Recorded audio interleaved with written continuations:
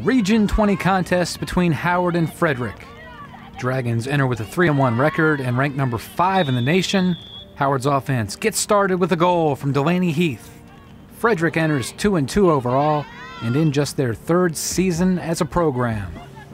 The Cougars are 0-5 all-time against Howard in women's lacrosse, and in trouble here. Brittany Wortman with a high-to-low finish. Howard races out to an 8-0 lead.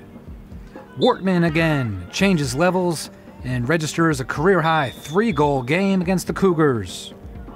Howard's leading scorer, Kelsey Scott, second in the nation with 44 goals, contributes an acrobatic goal. Another look at the Dragons' offense. Nicole Keller gets herself a superb angle and finishes the ball. Howard, too much for Frederick on this day. Dragons win it 23-0.